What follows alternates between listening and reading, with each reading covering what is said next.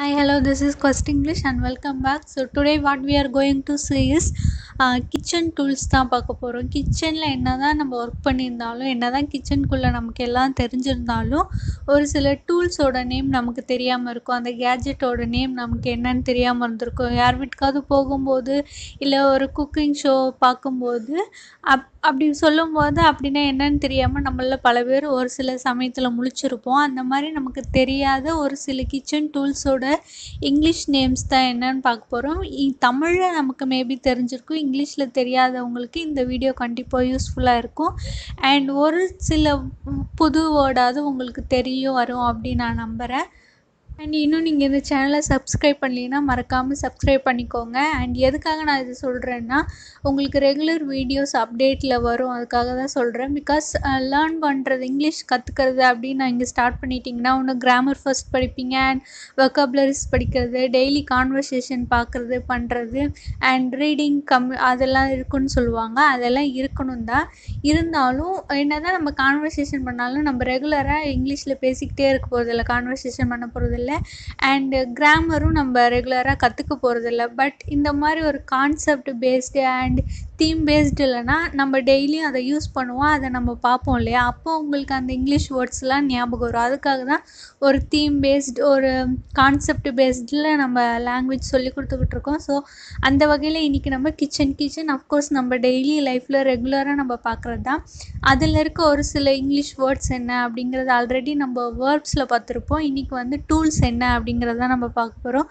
So நீங்கள் வந்து இந்த மாதிரி சின்ன சின்ன ஒரு இங்கிலீஷ் வேர்ட்ஸ் நீங்கள் கற்றுக்கிட்டிங்கன்னா உங்களுக்கு ஒரு ஹோப் வரும், எனக்கு இதில் இங்கிலீஷில் தெரியும் இதுக்கெல்லாம் அப்படிங்கும் போது உங்களுக்குள்ளேயே ஒரு நமக்கும் லாங்குவேஜ் தெரியும் அப்படின்ற ஒரு ஹோப்காக தான் இந்த மாதிரி சொல்லி கொடுத்துக்கிட்டு இருக்கோம். ஸோ மறக்காமல் சப்ஸ்கிரைப் பண்ணிக்கோங்க. இன்னைக்கு இன்ட்ரோடக்டரி பார்ட் வந்து ரொம்ப லென்த்தாக போயிடுச்சு. So I am sorry about that.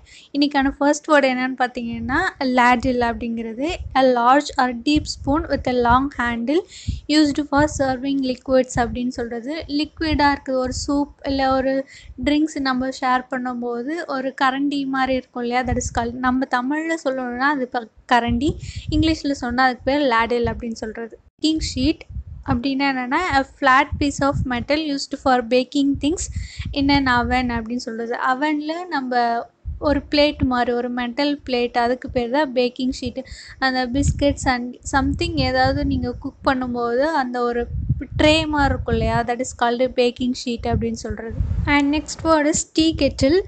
சிம்பிளாக கெட்டில் அப்படின்னு சொல்லுவாங்க, which means a metal container that is used to boil water.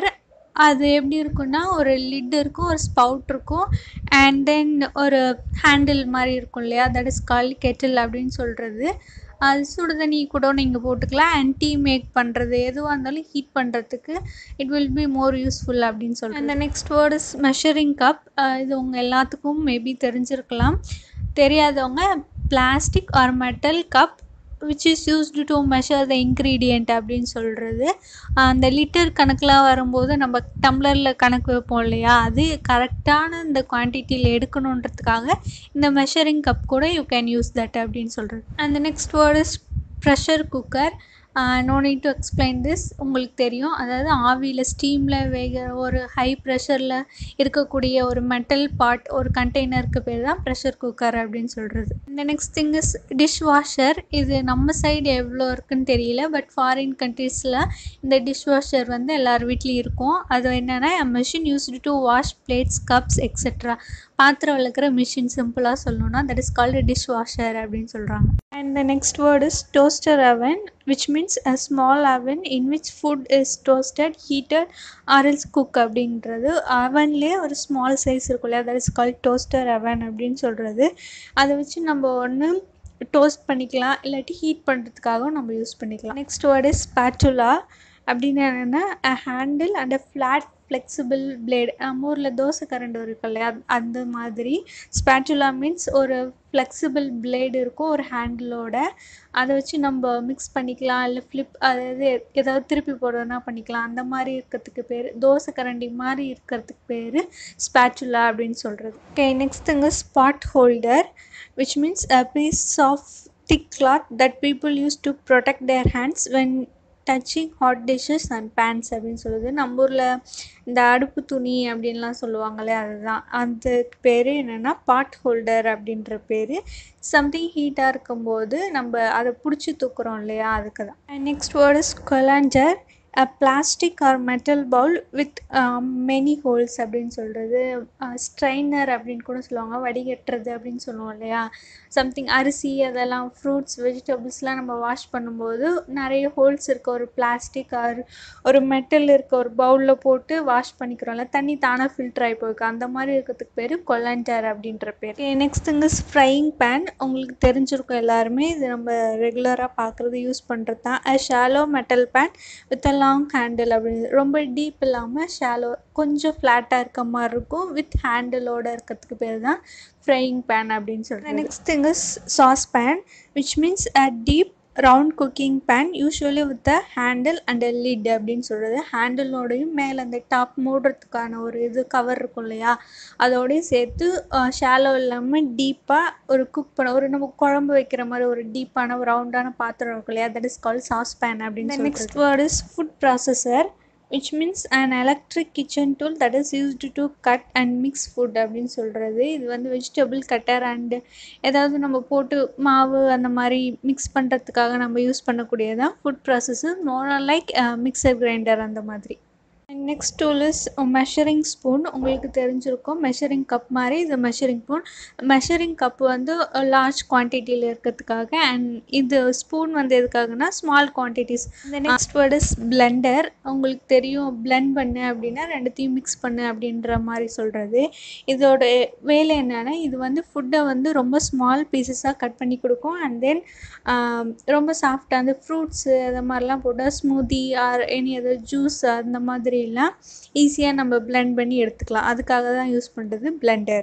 And today's last word is hand mixer.